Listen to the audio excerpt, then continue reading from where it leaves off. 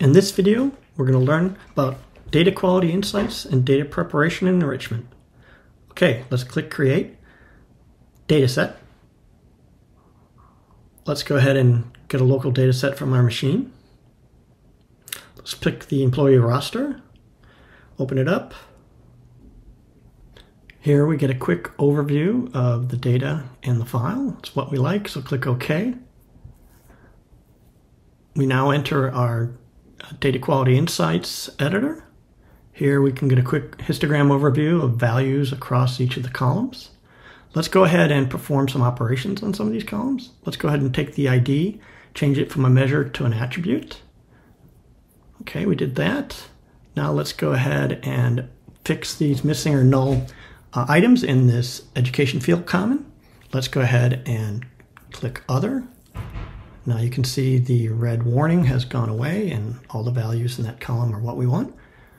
Let's go ahead and look at the semantic enrichment that's available to us. We can see that we can fix and repair our zip code, put that leading 0 back in. Now that we've done that, let's go ahead and enrich zip code with the city. So now we're adding in data that wasn't originally part of this data set. Great, we got that. Now let's go ahead and take a look at our social security number that's in here. We don't want that sensitive information showing, so let's go ahead and obfuscate that.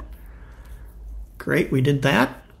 Now let's go ahead and we can start looking at all the steps on the left-hand side here that show us what can be repeated every time this data set is reloaded for us. Now let's use one of the built-in data transformations to create a numeric bin column.